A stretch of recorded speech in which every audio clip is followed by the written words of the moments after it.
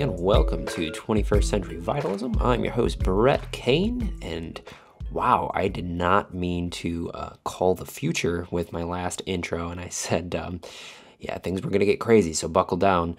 And then I think it was literally the day that it released that, a bunch of insurrection at the Capitol. I don't want to get too much into it because I know that that's what the rest of the world is talking about right now, but I just really want to mirror what I said last week, and that, this is potentially what the new normal looks like. I mean, maybe not to this same degree, but a lot of novel, nuanced situations are about to be at our doorstep, and it's really important that we stay aware, but also stay present and find practices that keep you grounded in your current experience. I do think that it is important to be mindful and connected to the society at large, and to kind of understand the different narratives that are circulating. But I think it is also important to know where your own nervous system is at, and if you need to take a step away, there's no shame in that.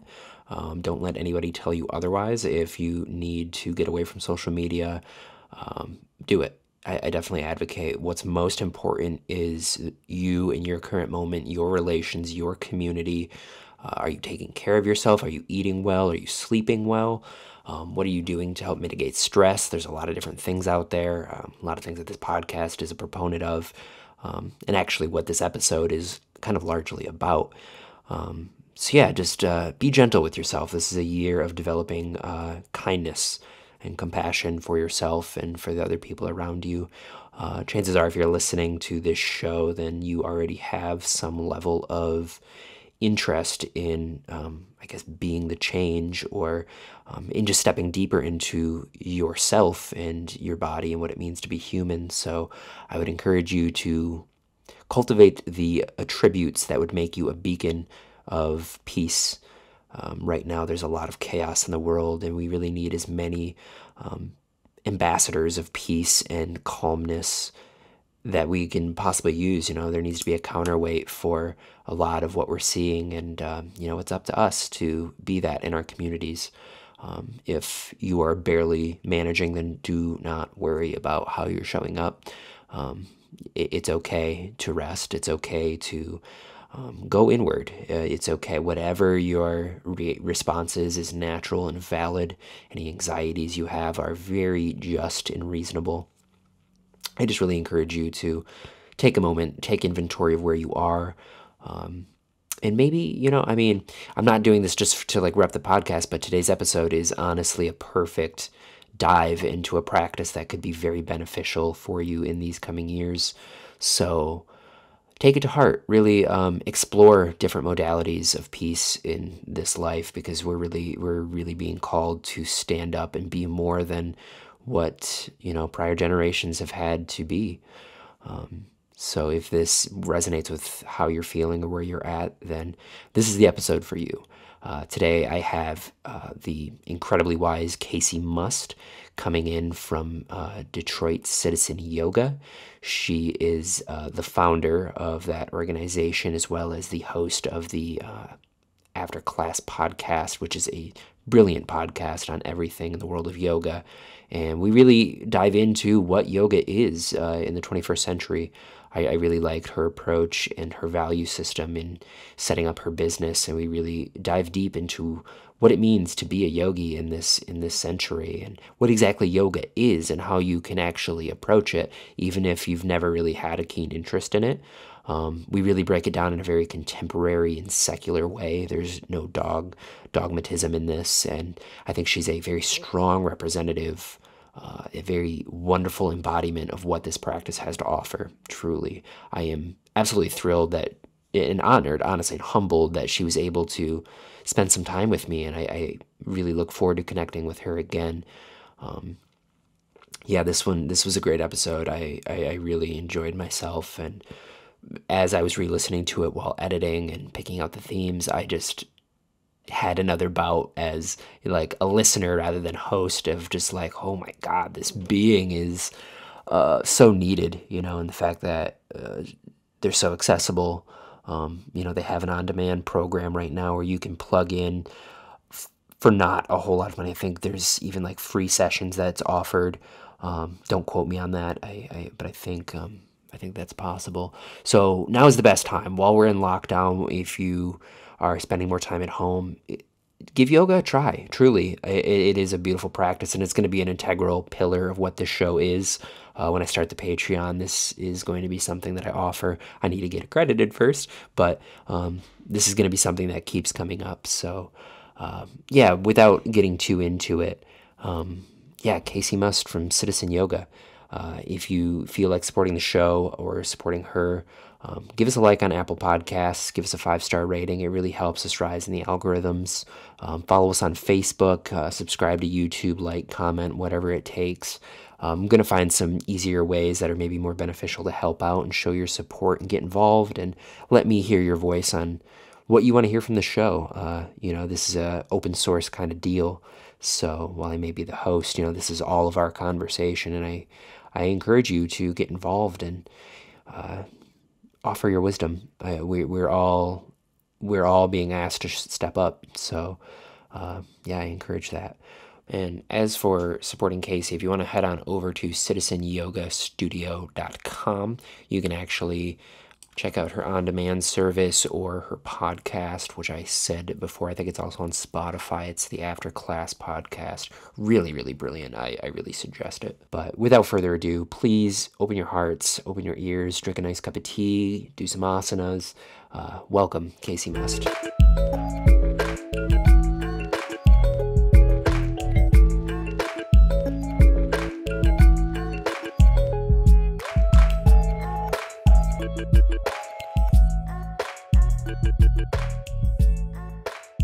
Kacee, hello and welcome to 21st Century Vitalism.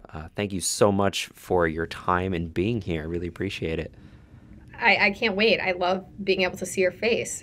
Technology is so amazing. Yeah. That's the truth. Yeah. Maybe one day all the listeners will be able to get in on this experience, but this is just for us to be able to say hello formally. I love it.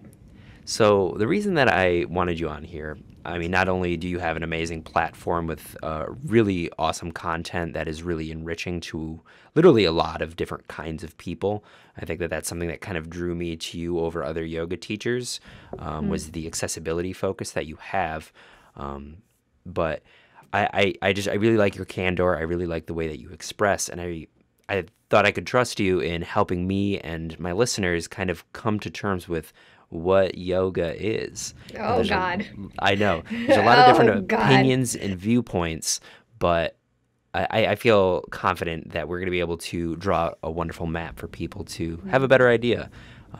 So to start us off, I was just kind of curious, getting like a broad overview of what it is that we mean when we say yoga. Like, there's a lot of ideas about it, but starting with like a brief history, like what exactly are we talking about? So if you go to a Western yoga class that's, more exercise based and somebody's gone through a 200-hour training, the first thing that you'll hear described as yoga is a union, which is true.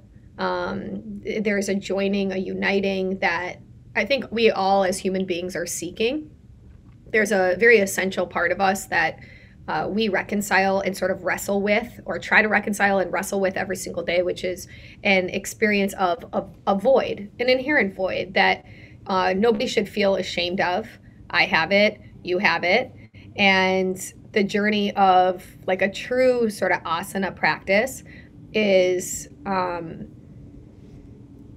using the physical body to help you along the path to develop a more embodied state, a more aware state of your physical form, your breath form, your intentional form, in order to not feel so compartmentalized inside yourself, to not feel like you're just this body that sits over here, then there's maybe some breath, and then there's a thought, but that you're actually this moving mechanism, and particularly to humans, you're a moving mechanism of choice. And that is the differentiator between us and animals, is that we have this incredible capacity to choose. And so yoga has, there are different schools, of course, and I don't mean asana schools.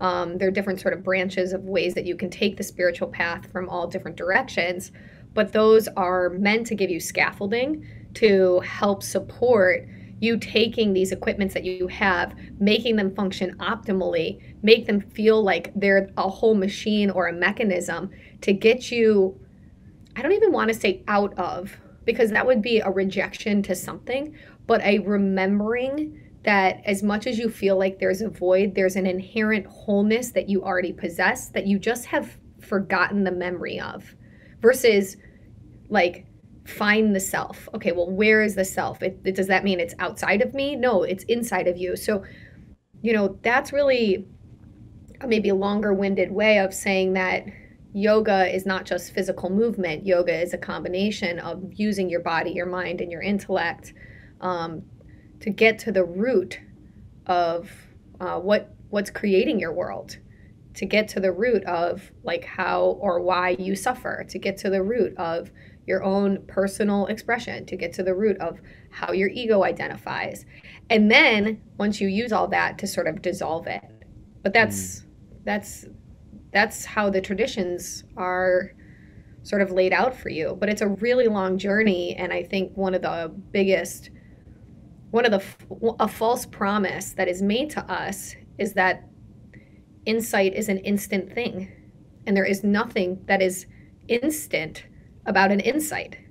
And so that is a good yoga practice. It's sort of a long journey, a good pilgrimage inward instead of outward. In the Tibetan Buddhist tradition, there's a word called bhavana, which is gradual cultivation, and it really emphasizes the idea of patience and playing the long game. I mean, a lot of Buddhism is. That's kind of my philosophical background. I wouldn't say I'm a Buddhist, but I draw most of my inspiration from that. So I think that kind of does point to the truth that in order to create this sense of union within any of the practices that I talk about on the show or anybody practices, it really is kind of like the long game, and it really is through that vehicle of patience that we actually understand the greater depths of like who and what we are. Yeah.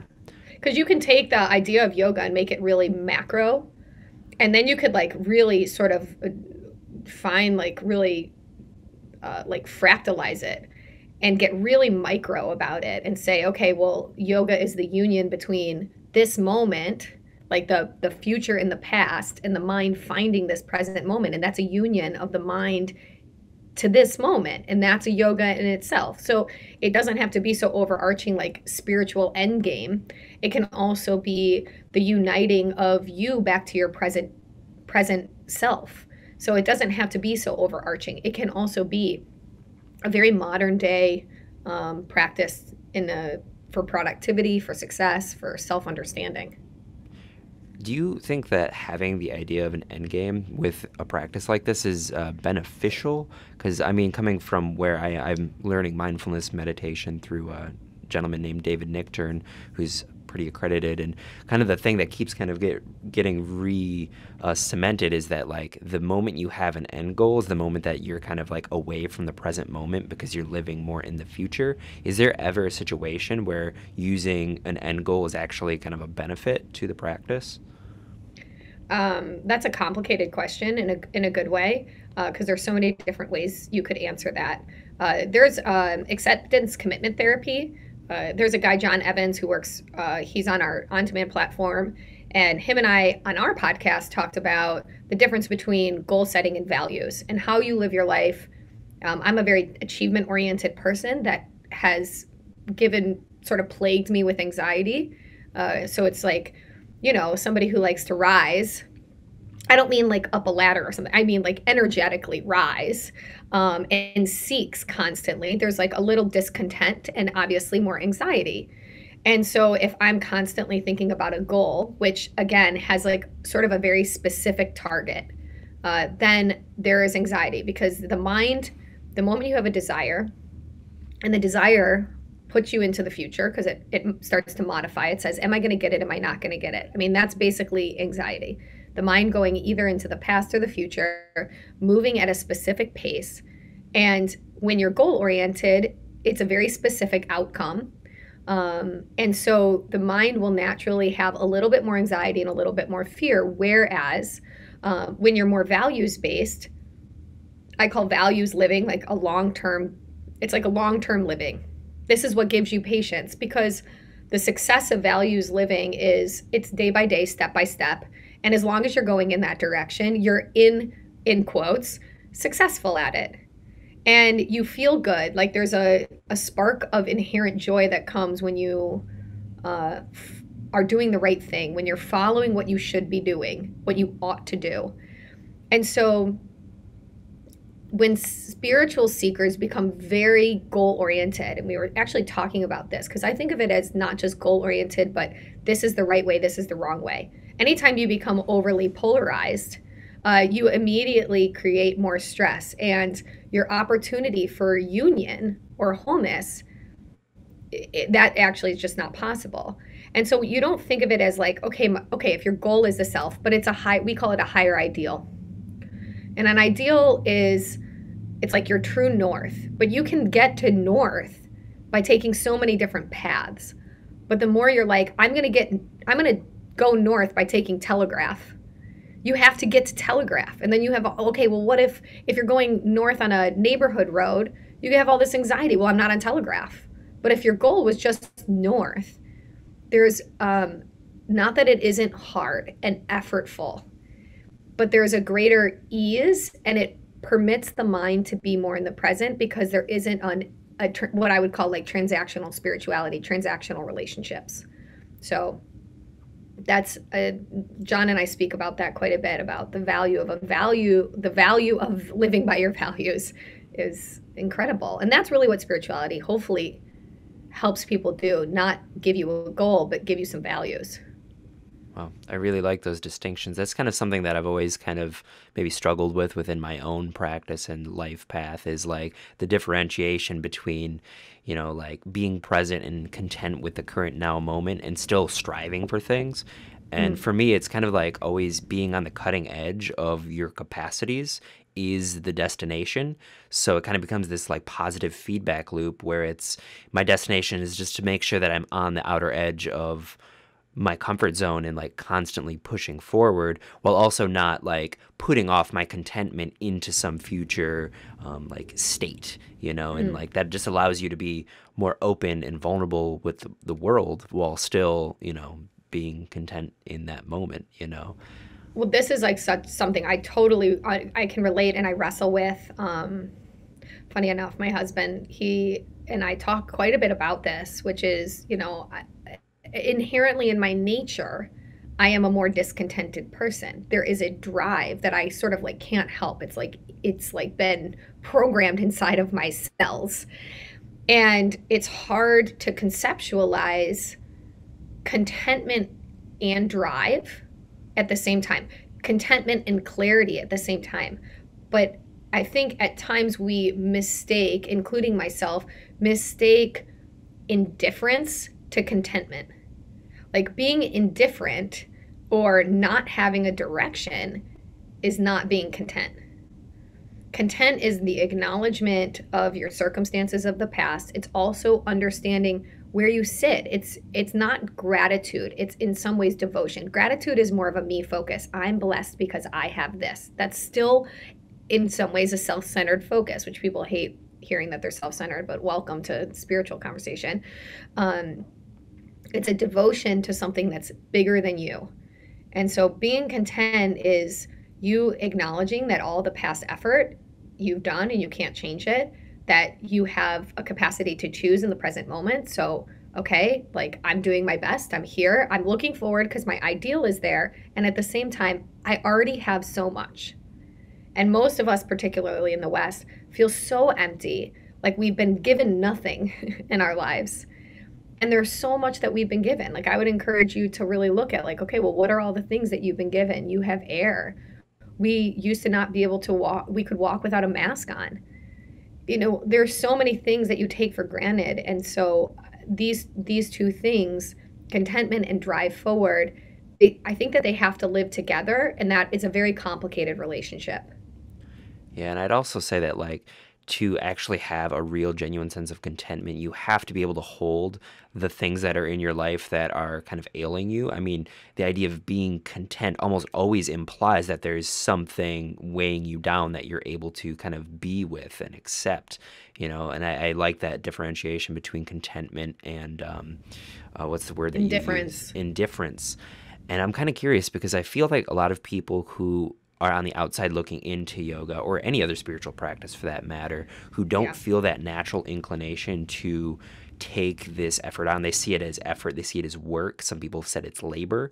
Like, how are we able to explain to them that, I mean, the indifference is actually creating the conditions for all of their life, like that apathetic state? Like, how do we instill a sense of it is good to embrace things? Should we even be trying to do that, or should we just only be speaking to the people that are already kind of in our own sphere?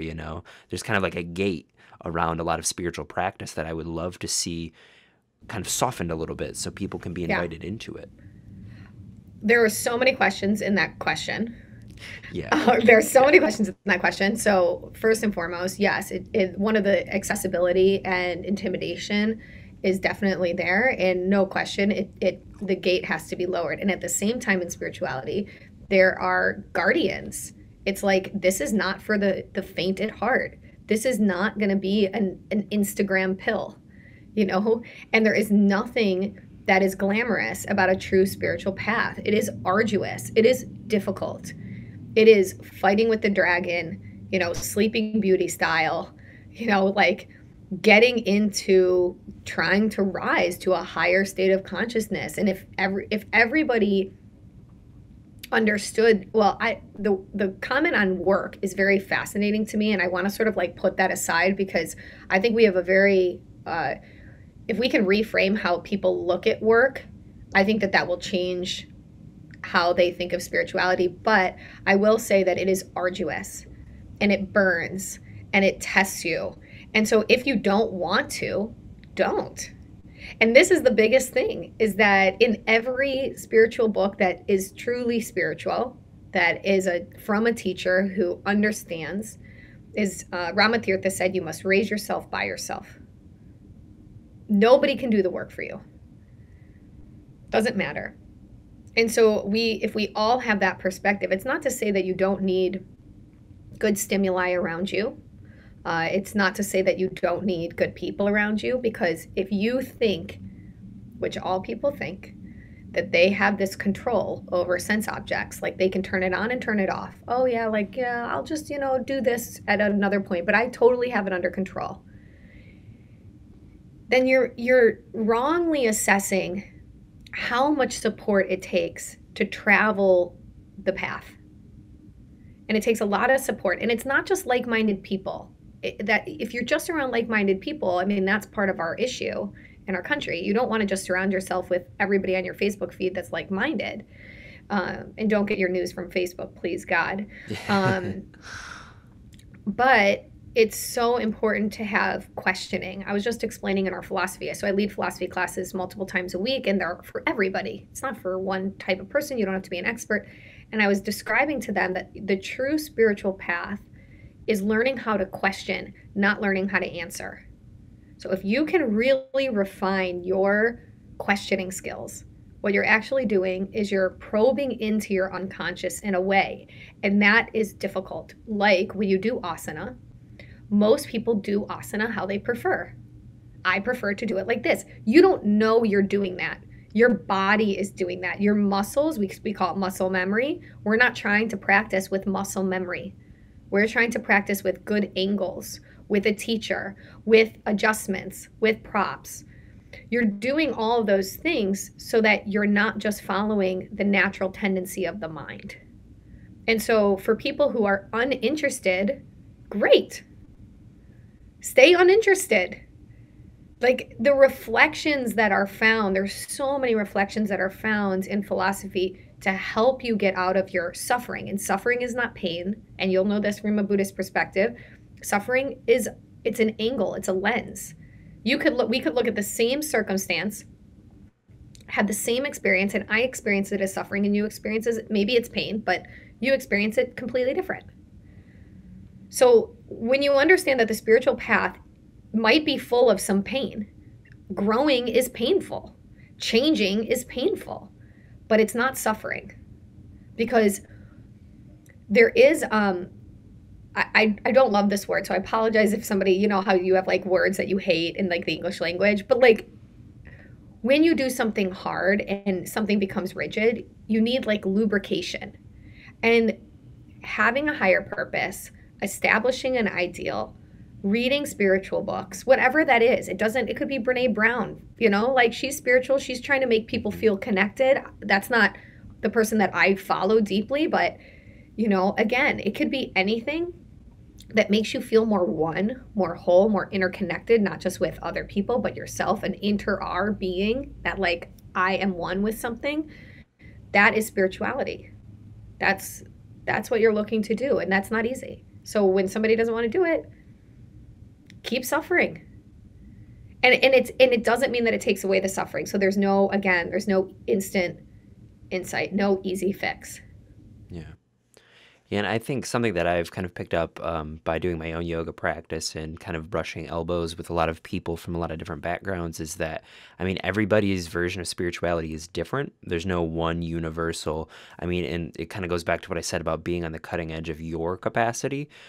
So like kind of like the idea that you're in a yoga studio and you're doing a pose as deep as you can go and the person next to you is doing it 10 times deeper. It doesn't make them necessarily like a better yogi. That's just where their capacity is at. And if you're at your capacity, then you're still in that same boat. It's an equal thing. So the people who might not be actively pursuing spirituality, their ability to still experience things as oneness, which it happens, they just might not have the right contextual lens for it. Say like sexuality or being at a concert, those moments, I mean, I think over time will kind of erode that barrier between them and what spirituality is, you know, and it's just a natural process of coming home and having more and more life experience. Yeah, there are two pieces to that. One is like that false sense of love and light crap. That's very Yeah, nice. yeah, You know, like that's not actually, when I moved to India, it was horrible.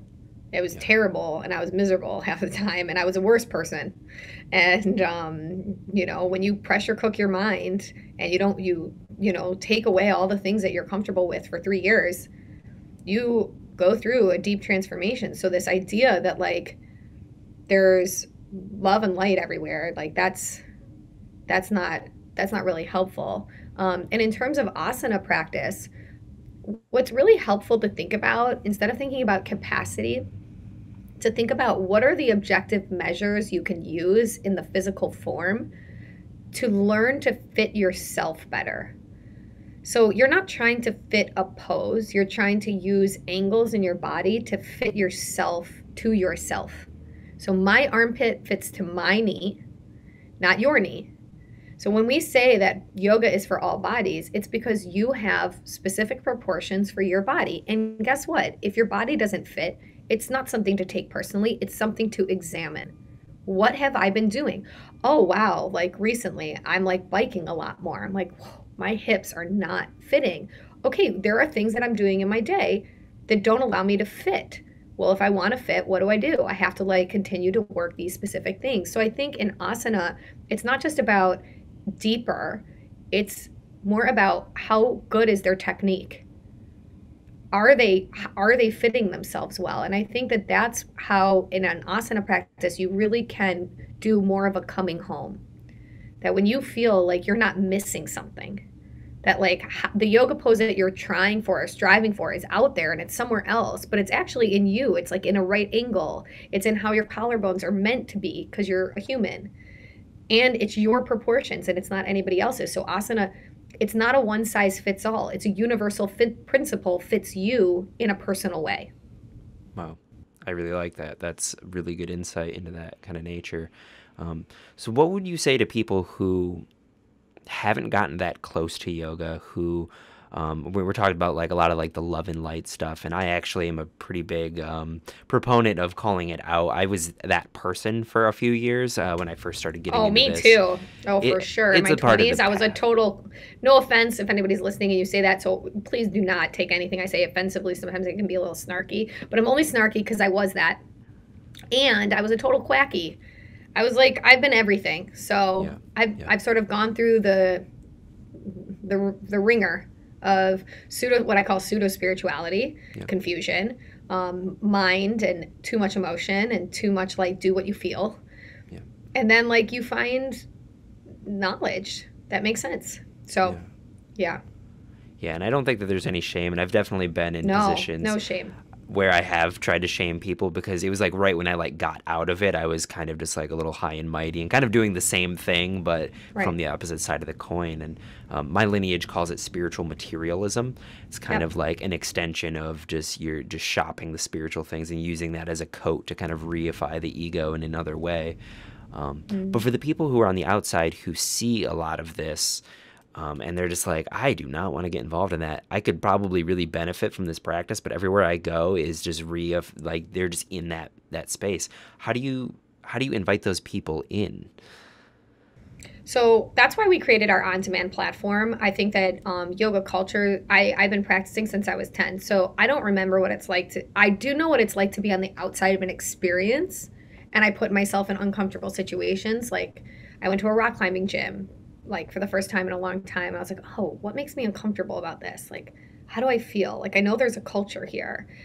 Skiing, like skiing's so uncomfortable. Like you have all this equipment and you don't know what to do with it. And like, do my boots fit? And am I going to fall in front of all these people? And so I think that one part of this is for people who are very integrated in the yoga industry, to put yourself in more uncomfortable situations so that you can remember what it feels like for somebody who doesn't have a regular practice, what it might seem like from the outside. So that's first if you're from the inside out. But our on-demand platform it was accessible financially, but it's also accessible in the length of videos and what we offer. But it also incorporates mental health. And I would say that you have to start where you're most comfortable. And I also would say that the yoga industry in a lot of places can be, how will I say this? I've seen a lot in 26 years, and it can be really toxic. And so what they're seeing, what they might not want to participate in, that might be a real thing. And maybe you don't have to participate in that. But there are a lot of really great studios out there. And your first step is to realize, one, that you don't have to do the spiritual stuff.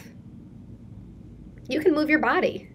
That is totally fair. And either way, the practice will have an impact. Slowly, you'll be a physical person, then you'll be a breath person, then you're going to be a mind person, then you're going to be an intellect person, and then you're going to be all of those things, and you're going to say, holy shit, I'm having an insight. Yeah. Oh, I get this, you know? And that takes time. It does not take just effort. It takes a long time.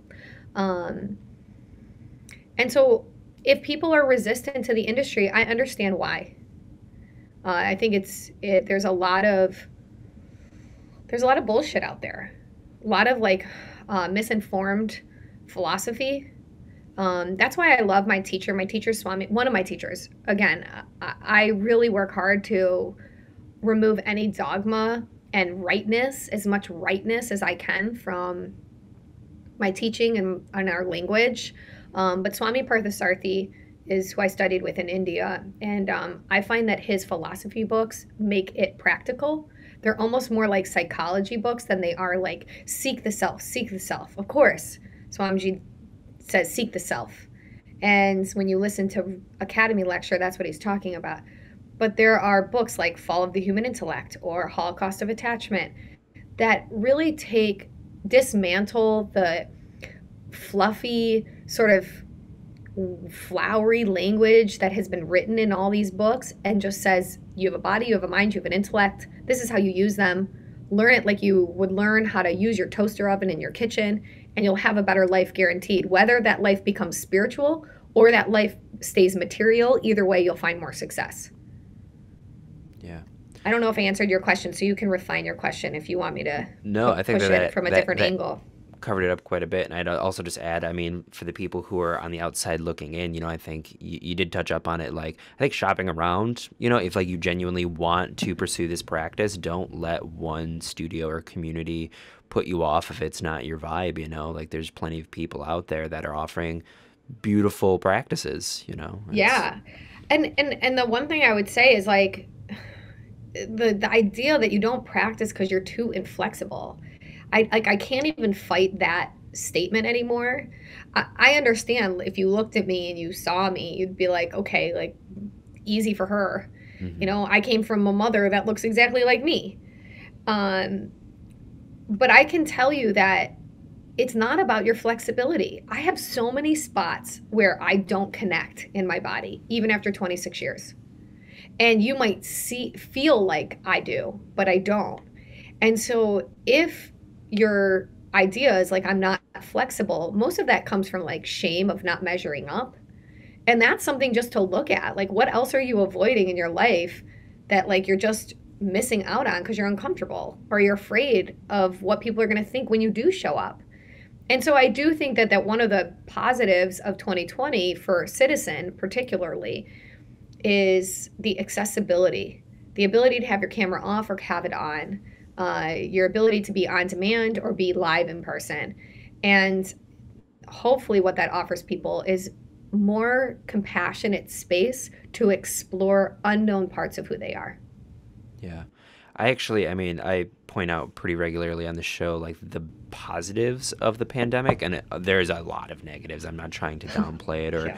cover it up or make it flowery, but I think the virtual offerings that people have stepped up to be able to expand their business ideas with, I think have actually been incredibly beneficial. And I could totally see for yoga, the fact that you offer like a cameras off kind of approach. I think people are in their cocoon, like their house for this year is essentially a cocoon. And what they're gestating into is based on like their choices, but having these offerings and these abilities to be not seen and to just express themselves and explore themselves in that way, I think is going to be huge. And I'd love to see it go forward, you Mm. know.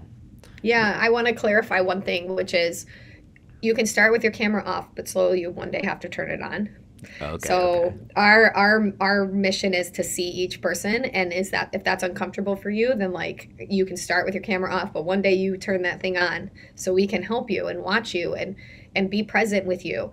And again, I totally get what your point was because I think that that's in the beginning of your journey, especially if you are afraid, or maybe sometimes you need to be introverted. I'd keep my camera off when I need to be more introverted.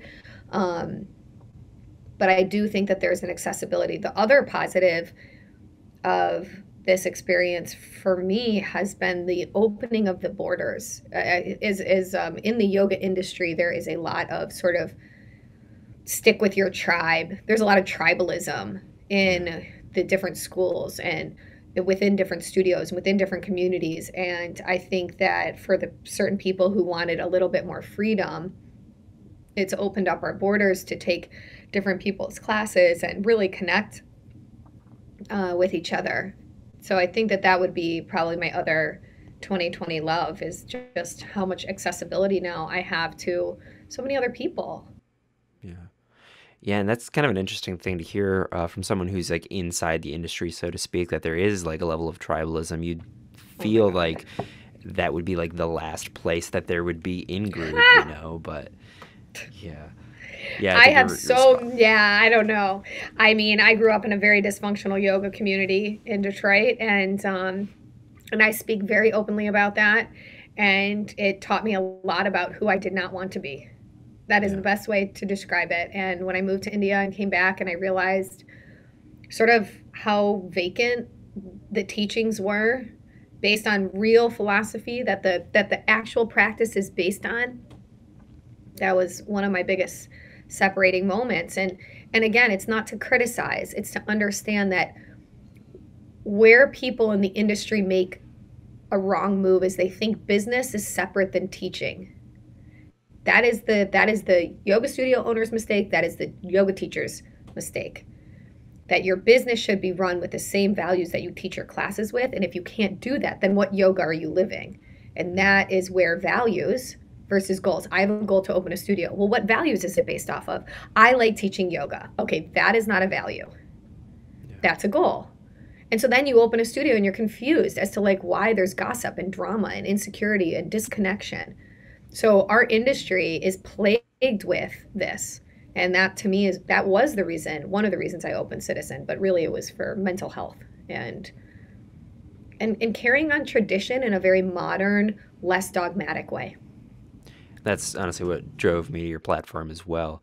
How did you instill your value system into the operation of your business? Because that's something that, I mean, I think having a solid blueprint for other people who are wanting to go down this path, I mean, we say that, but for them, it's like, I don't know even what that means.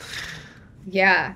I mean, okay, well, one, higher ideal, sit down, write out, why are you doing this? And usually why you're doing this is from your darkness.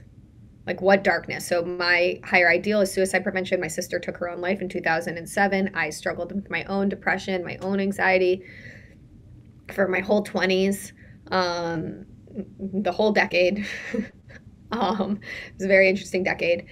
And out of that darkness and confusion and sort of purpose arose this vision of a real community, a yoga studio where people felt seen and connected with. And of course, we don't do it perfectly. We're humans, you know? So you have to understand that, like, yeah, somebody might walk in and you might not see them. And then they have this experience. Like, I went to that studio and I was unseen. Okay, of course, there's human error. But I started with an elevated platform. And what I mean by that, it wasn't for me. I didn't even want to do this. I did not want to teach yoga as a career. I did not want to own a yoga studio. I do not want to be a famous yoga teacher. Like, no, thank you. So my end game was like, okay, I love business. I love creativity and strategy. I know philosophy. I know that my teacher has taught me that consistency and cooperation and concentration create successful endeavors. So like, okay, and I need a higher ideal. I had all those things. So I started with that. Then I wrote out, like, I had my personal mission. So you understand personal mission and higher ideal can also be interchanged, but it has to be deeper than like, I want to teach yoga to help heal people. First of all, you can't heal anybody. So let's start there. Yeah. What a false sense of like control over somebody else's journey. Really, you get in to offer guidance, to offer boundary, to hold space, but what they do with that space and how they like elevate themselves is theirs. And then over time, really, our biggest value when we started was alignment. And the way I define alignment yoga is an ability, it's really to the extent your higher ideal, which is a thought or a desire, matches your emotion and then runs through your body. How many actions per day? What percentage of your actions per day help you get to your higher ideal or directed towards those values, and what percentage are directed towards yourself and acquisition and enjoyment of your own self? And to that degree, you'll sort of see either your business rise if it's aligned with something, or it won't. And that takes a lot of discipline, a lot of effort, constant effort. If you know me, I sort of like, I'm an incessant type of human. So I do think it takes sort of like that level of intensity. So don't open a business if you don't have this intensity, because it is intense and it is really, really hard. But the thing that, remember I was telling you about that lubrication, like on those 14, 15-hour work days, which is usual, there is a joy. Teaching to me is like oxygen. If I didn't teach classes, I would feel emotionally deprived. So when I walk into the studio, my job is not teaching. My job is running Citizen Yoga. My privilege is teaching yoga classes. Like that is like my true joy. So we started there. In the Detroit community, there was no alignment yoga. It was flow how you feel, vinyasa. So we pioneered like thinking and questioning and exploring asana practice. Like forms have meaning. They're not just about your feelings. So that was first. And then integrity,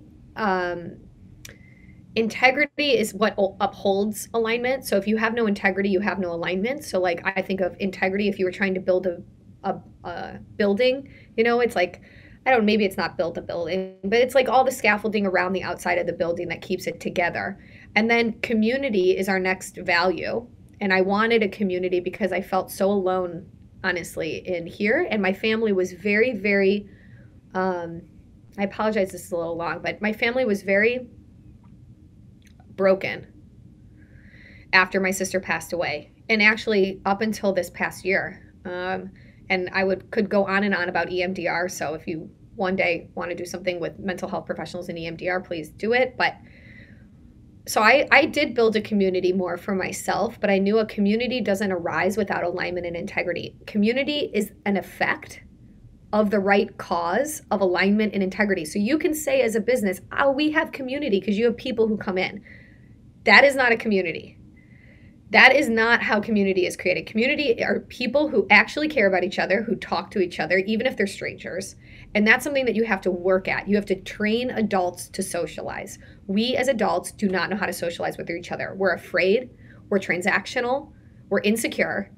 And so what you have to do as a leader is you have to embody confidence. You have to show people, you sort of, like, that's what I always say, like I sacrificed this like sense of self, what's the right word? Self, it'll come. Preservation? No, yeah, not preservation.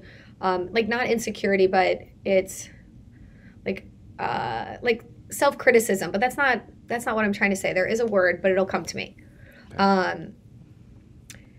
In order to create a community. It was like I just like put my ego on a tray and burned it and felt uncomfortable all the time. I literally walk up to you and be like, "Hi, Brett. Like, I'm Kacee." You're like, "Who are you, lady?" And like that was it. You know, you're like so awkward with me, and I just will hold space for that awkwardness. Many people don't even like doing that. And then our last two, and I'll go quickly, are support, which is a call to action. So the first three are to support you. The fourth is a call for you to support others, the burning of the spirituality, like the inconveniencing of your life for others. And then the last one is inclusion. And there's so much in that it's a whole other conversation. But when you manage, when you make decisions, they have to go through all of them. Every decision. Is it aligned? Does it have integrity? Does it create more community? Is it supportive to our staff, to our people, to our students? Is it inclusive? And I don't think we've done inclusive. We're trying to like sort of like work against the industry of yoga, which is not very inclusive, which is ironic. It's sad. But we're working against it, and you know, change is possible. Yeah. So that's what I would say to people. Yeah. There's a few things that I wanted to reflect on. The first one that you said was a little bit ago about the idea that like teachers are not healers. I'm a licensed massage therapist, and I feel like if there were any profession that were to consider themselves healers, and we're also plagued with a lot of the same issues that the yoga industry is plagued with. There's a lot of kind of love light, but also like genuine pseudoscience that actually profits off of people's pain and then promises them things that it can't possibly achieve. So like the idea that like healers, I mean, healing is done on your own accord. Like, I don't know what your healing thing is, you know, like I could just create a container for you to come into your own internal processes in the same way like yoga, I feel like probably also does that. You're creating a container for people to come home to themselves and to like bear witness to where they are. And it's the bearing witness that will naturally start a chain of events that actually leads them down their unique path. Whereas I feel like a lot of people who step into the healer role, they'll apply their unique path onto other people. And in psychology, they call that countertransference, where the therapist starts projecting their own internal processes on their clients. And I just think that for me, I live in Grand Rapids, Michigan, and I love Grand Rapids. It's great. I've explored a lot of yoga studios though, and I almost always run into this wall. I don't know what it is about this area, and I'm not saying it's everyone, but I would just really like to challenge both massage therapists and yoga teachers or anybody in a position of power, where there is a power dynamic, you know. 100% there's a power dynamic. every word you say implants a psychological structure into people's minds, especially when they're deep into their bodies, you know, and oftentimes you can really exacerbate a latent traumatic issue or even create, you know, pathologies that might not have even been there, you know. Mm-hmm. And I just really like to challenge people to, I mean, the way that I'm going to be getting my yoga teacher training this upcoming year to benefit my my massage therapy, and I'd really like to stick as close to the clear instruction as possible, and like that's just something that I'm seeking in a community as well, is to like maybe get like the personal bias out of there. Like personal story and conjecture is important, and that imparts the experience and the benefits of it, but the instruction is the vehicle that will help people do the thing they need to do. And what else was there? I mean, that's like a big thing in itself. Yeah, but you know, the idea is like, you know, so in another school that I'm studying with, you know, they call in Katona yoga, they refer to your body as a house, and you have 3 floors, and the first floor is like your basic needs. I also think of it as like your sleep, your unconscious. Your second floor is like how you're teaching. And as a teacher, we live on the second floor with people. We don't live in their third floor. We're not their insight. We don't go up there. And then you could relate it to the chakras, and there's so many other aspects to this that then like the philosophies really like they weave together so beautifully. But as a teacher, you're not their insight. You don't give people insight. The insight comes from technique well practiced. Technique well practiced becomes somebody's truth. That means that multiple different techniques could become somebody's truth. That means there isn't one absolute truth, even if somebody presents it like, well, this school of yoga, because this is what I lived in, this is right. That's not it. Yeah.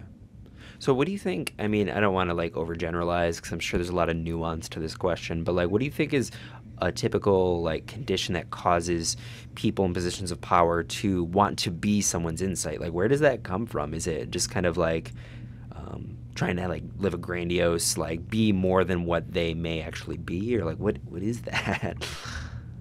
I mean, okay, so think about motivation. What are the 2 motivations of human beings? What are 2 things that people want? This is clout. Okay. And shoot, I don't know. Food. Okay, I like it. That's the Taurus in me. I like that. 2 things that people want that are, this is like from Shankaracharya wrote this long ago, but acquisition, to acquire, and to enjoy. So if somebody has power over another human, you're acquiring name, fame, wealth, power. These are all things that the mind wants. The mind is an insatiable fire. And you can say, I will be happy when. And this is something to continuously reflect on. And this was one of my favorite things that my teacher said, which was never peg your present happiness on future acquisition. I did that as a kid. Or like, oh, I'll be happy when I'm 30. I'll be happy when I'm 25. I'll be happy when I'm out of school. I'll be happy when I have a kid. I'll be happy when I open a business. All these things that people say to themselves, which is not true. It is 100% not true, because you can't see that once you get that thing, the mind is satiated, but the mind can never be satiated. So it's just going to expand. Sense objects have an enjoyment. An enjoyment? Like lifespan? Thank you. A lifespan. You can't enjoy something without restraint. And so what happens, there are a variety of things that happen, but one is that there's a false promise of fixing and healing in the industry. And it's because if you promise somebody, if you come to my class, then this is what you get, or you get attention, or you feel like your void is filled, I get more money, more power. That's what people want, so that they can enjoy their lives. And especially in an industry, particularly that was a non-money maker for many years, you sacrifice your dignity and values to get what you need from it. And then once you realize, like, you don't even realize that. See, there is no way that somebody they might still think they're doing the right thing. Right. But because somebody who's deluded can never know that they're deluded. Yeah. Yeah, I feel like the moment that you question within yourself, like, am I taking advantage of people? I mean, it's Uh-huh. probably a good indicator that you're probably not, you know? Mm-hmm. I think, like, if you Eh, have that wherewithal, I mean, there's probably some maybe. situations. Or you have a blind spot and you need to fix it or Yeah, something. Yeah. yeah, that's true. That's a good point. So the other thing that I wanted to reference in what you were saying is in regards to your values manifesting in your business and how you every choice that you make ends up going through the filter of all your values. How has that actually shown up in your operations of Citizen, and like how does that show up in each individual class? And what do you think makes Citizen in that regard different from other what you would consider like the more toxic yoga communities? Yeah, how does that? What does that look like? If Morgan was on this call, she has so many examples. She's been working with me for so long. Or Shannon, like our whole team. I think first and foremost, your values live in your internal community. So I base the health of the company on the pulse and the relationships that people have within the company. And that doesn't mean that we haven't had misalignment people come in and out of the studio. That doesn't mean we haven't had gossip. That doesn't mean we haven't had that stuff. But that stuff can't stay in a healthy environment. You'll know the quality of your company when we're misaligned, and we have been at certain times or certain months. Like when we're misaligned as a company, people who don't have the same values that we have stay longer, and then they sort of fester. But the moment that the guides, whatever that is that your admin team or me or whoever it is or all of our teachers, everybody aligns, those people feel that and they leave. So I would say that the way that I know it's happening right now in the company is when we go to our staff meetings, that pulse of the group is phenomenal. How people share appreciation for each other is really incredible. In terms of class, everybody's themselves. So like there isn't, yes, we have like a standard pace, but I wouldn't say that there's like a standard. We're not trying to make you a robot. We're trying to help you find your own self in this teaching, because it's like language. Everybody speaks English, but we speak English at a different pace with different, idiosyncrasies and different ways we say words. Teaching yoga is like that. So I would say that alignment for sure, but it's not rigid alignment. Integrity, you'll find that like people are really trying to be authentically themselves as much as they can and offer the thing that they know is best for you, even if they're still in ignorance. You have to hold two thoughts together. You can't know everything, right? So what I offered in the beginning of when I owned Citizen isn't the same. Does that mean I was out of integrity? No, I was just functioning from like what I knew then. That doesn't mean that it was out of integrity. It just means that like hopefully as you grow as a teacher, you learn more.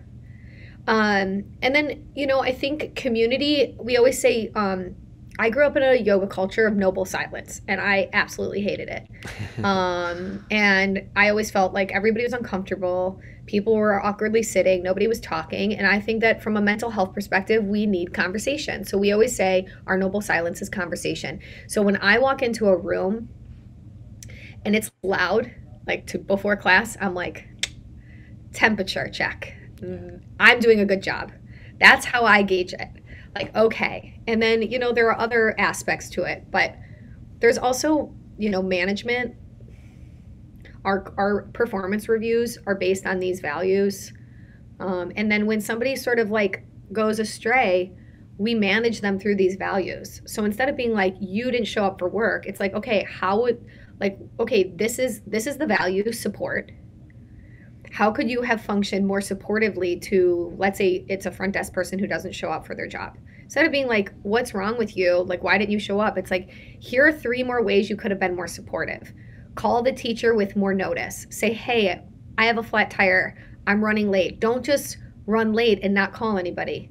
Then post in the Facebook group. Is anybody going to be at the studio? Like whatever that is. So we don't just manage from good or bad. We really try to like reframe values and like redirect people towards values. I like that a lot. So with inclusivity being one of the values, this is something that I think is probably going to be one of the hottest topics in the yoga industry, because I feel like a lot of the times when you see any yoga related things in media or whenever it's represented, it's always a kind of a monoculture. It's usually, I mean, especially in movies and stuff, it's usually white women, you know, in their like late 20s or so, like coming in with their chai Skinny. lattes, Yeah, skinny. So like skinny. how do we change this? Because I don't think it's going to be up to movies. I think movies are going to, I think if anything, they're responding to a stereotype that might have a little bit of truth at the current standing. How do Oh, it's we, 100% true. yeah, yep. Even like as a male who wants to pursue yoga, I mean, every class I go to, there's usually one for every 10. And it's like, it's something as basic as brushing teeth, you know? So, like, how do we really instill that and change the conversation and invite more people in when it's been so monocultured for a lot of its time here in the United States? So I have a lot of thoughts on this. The resurgence, spoken on a lot of podcasts about the resurgence of Black Lives Matter for me was probably the most intense moment of 2020. Yeah. It's actually really difficult still for me to talk about it. And I think that the one thing I will say is that change happens from the inside out. And you can't just you can't start from out there. You have to start in here. And I think that that is what Citizen has done and is continuing to do, whether people know about it or not. And I think that that's the first step is the acknowledgement. See, my teacher taught me that anytime you're aware of something, it automatically starts to correct it. So that correction has already started to occur in our community, and I can't control anybody else's community. One woman who's incredible that everybody should go read her book, Dr. Gail Parker. She practices at our studio periodically when she's in town. She's an incredible woman. She wrote the book, and it's very recent, but it's healing ethnic and racial trauma through restorative yoga. And I might have switched words. I tend to be a little dyslexic sometimes in how I rotate things, but nonetheless, that's her book. And we added it into our 200-hour training, and she's tells her story in it. It's really amazing. And I asked her way before 2020, I said, Gail, like, what should I do? Like, how do I get, because she said to me one day, like, I just want to let you know that I've been in a lot of studios and I feel the most comfortable being in your studio. And like, that's a really good job. And, but still people of color were very underrepresented in our studio. And I asked her, like, what do I do? And she said, put somebody who looks like me at your front desk. I was like, okay, like, that's helpful. And I think for me, my blind spot was quite large because I was really focused on mental health and community, but didn't really think about what's outside of our borders. Like, okay, what else exists? I was like, okay, the inside needs to be perfect.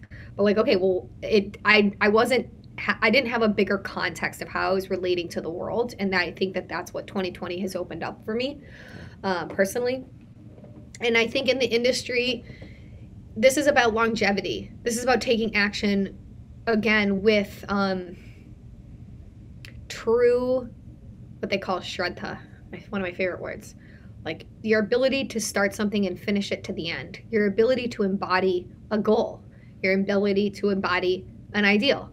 Your ability to embody something day to day and finish it. And I think that there was a lot of like initial effort and then like a lot of quiet. And we're continuing and slowly chipping away and looking at how we can be inclusive, because the stereotype is not a stereotype, it's a reality.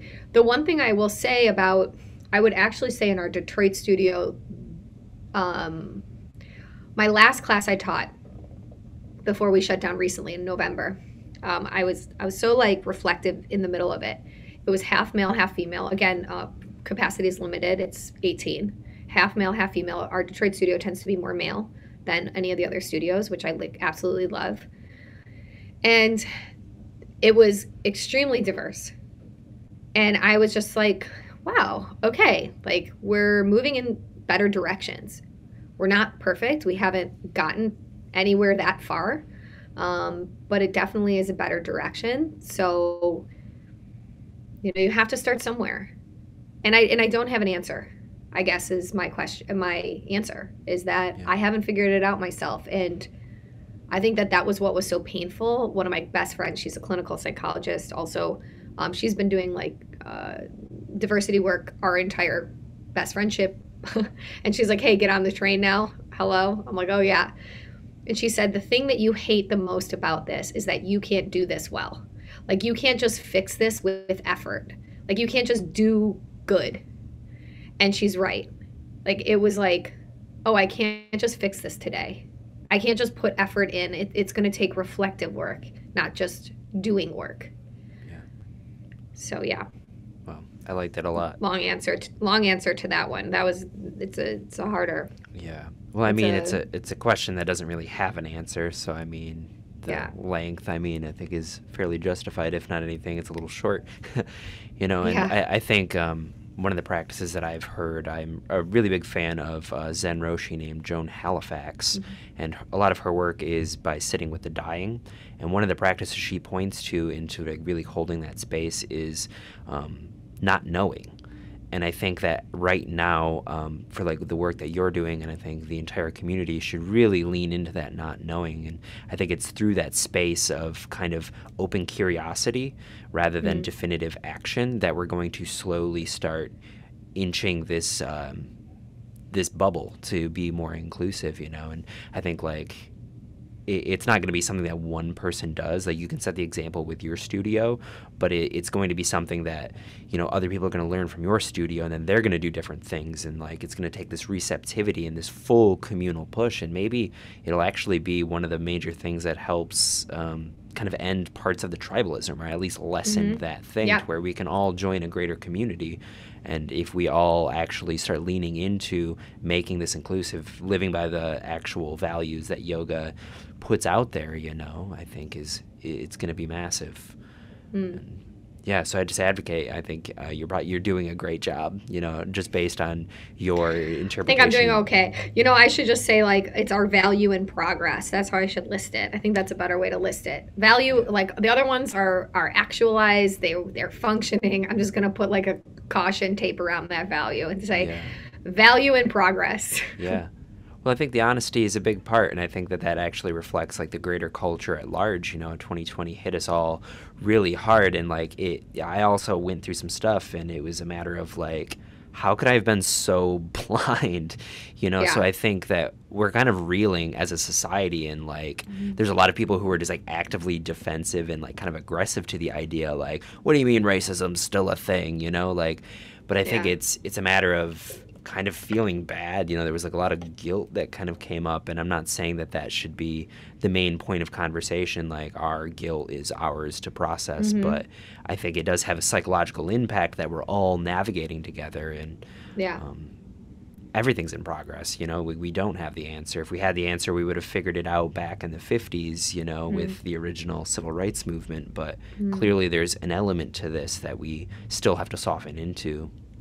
Yeah, I would encourage people to have a lot more compassion and try not to express their frustrations on social media, but to actually reach out to the source that you're trying to change. I would say that would be my only sort of frustration with the experience of it is like, I'm actually specifically talking about a few instances, so understand it's not a comment about the whole, but sort of the social media shaming and massive sort of, there are good things to call out. So I want to sort of say that there are good things to call out to people, and that's the impact of a whistleblower. That's the impact of all these things that we need to like drive to the conscious surface. But I also think that giving people a compassionate benefit of the doubt and understanding that there are people who do want to change, and reaching out, I always say, like, reach out to me directly.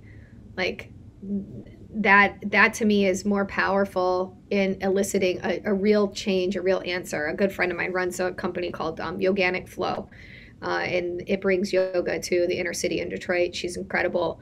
Her name is Carrie. She's on my podcast. Her and I did an episode on the paradoxes of the yoga industry. I just listened yesterday to that. Oh, yeah. She's awesome, right? Yeah, she's great. She's special. And, I think she has given me such a space to have real conversation with her and speak openly and feel uncomfortable. And that's not her obligation. Her and I have a friendship now. Yeah. So that's different. It's not like she's a stranger to me, but she's a very profound person. So I highly recommend people go check her out and what they're doing. But yeah, I mean, it's voices unheard, and we have to give space for voices that need to be heard. And I hear that, and I really believe that, and hope that our teacher training can produce teachers who look different than me, because I am that stereotype, and it makes our community even more vibrant and more welcoming. That and that's in time. I can't just make somebody a teacher instantly. But in time, people will be ready. So that's great. Yeah. Yeah, and I think doubling on the social media approach to education. Yeah. I think like shame is often the most primary thing. And I think it kind of comes down to people's inherent shame within themselves that they just get it boiled over. But like I think the most successful conversions, if you will, are when you're like, hey, can you reach out to me directly? I don't want to like lambast you publicly, but like let's have a conversation, like let's if you're open to it. But you have to invite them into it, and there are definitely some situations like you said that are like absolutely not. Yeah, or there's times that you need to blast people, of course, but not casually. Yeah, because you're bored on Instagram and have nothing else to do. Again, I think that, there's a poem, it's called Turkey and the Ant. And it essentially, the message of the poem is like, we're also focused on everybody else's blemishes, that we miss our own blemishes that are like 1,000 times worse. And if that isn't the message of social media and this year, like, I don't know what is. Like, you have enough work to clean up inside yourself. Yeah. Like, let's be clear. Like, I have a whole shit pile of stuff that I need to like get better, do right, and hopefully that's for me what I'm focused on. Like, what can I change in my direct reach? Because it's the same question you asked me. Like, can I help people do the work? Like, yeah, you can point them. Like Jen, over years, my close friend from DC, she was like, I'm going to this meeting. I didn't even care. It's not like she didn't tell me. It's not like I didn't care. It's just, again, I didn't have that awareness. And then all of a sudden, like a trauma hits and you're just like, holy shit, why didn't I do that? Okay, well, you weren't in tune. So let's do it now. That's what happens to people. That's why they come to yoga. The holy shit moment. Don't do it. Don't wait for your holy shit moment. Get prepared. Learn about your body. Learn about your mind. You'll feel so much better in your holy shit moment. That right there, I think, is where we should probably end it, because I think that kind of summarizes the importance of yoga in the 21st century. Yeah, exactly. That's really... Yeah. Yeah. Awesome. Well, thank you. Kacee, thank you so much for your time. I understand that you're very busy, and it means a lot that you're able to sit down and have this conversation with me. I think this is going to benefit a lot of people. I hope so. And yeah, I'll always come on here. It was such a good conversation, such thoughtful questions. I really appreciate thoughtful questions. So wonderful. I hope your listeners, get something out of this. Yeah. And for the listeners, if you want to share with them how they can stay in touch with you, I know you have that on-demand platform. We didn't really talk about much, but it does look comprehensive, as well as your podcast if you want to plug. Yeah, so my studio, Citizen Yoga, citizenyogastudio.com. We launched a new on-demand platform. Our app is launching January 2021, so I don't know when this will be released, but and so you can download it on your phone. It's $18 a month. We did it to be accessible. So there's real therapists on there educating you about your mind and what you can do and different forms of therapy. We have breath coaches, meditation, etc., and yoga, obviously, and fitness. And you can find me on Instagram. I am Citizen Yoga and also Citizen Yoga. And lastly, our podcast is After Class. I have lots of episodes with different guests, and it's super fun. So thank you. I didn't realize you had actual therapists. Like, that sounds so cool. I wish we would have talked about that too. Yeah, we have real therapists that are on there. And so yeah, we can do another one on mental health. I would love to answer any questions, how we relate mental health to philosophy. Cool. So awesome. Wonderful. Awesome. Thank you. Well, thank you so much.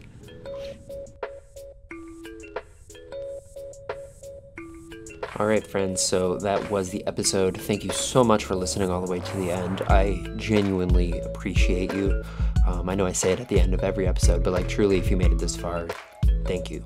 Thank you so much for your support. Yeah, that was Kacee Must. She's, I mean, as you now know, just incredible being. So like I said at the start, if you want to help support her, do her on-demand program. If you do citizenyogastudio.com, all of the respective links will be down below. Really give her podcast to listen to, absorb some of her content. She's got an awesome TED Talk on YouTube. Yeah, she's got stuff out there, and all that will be down below. So thank you so much again for listening, and we will see you next week, Wednesday at 11 a.m.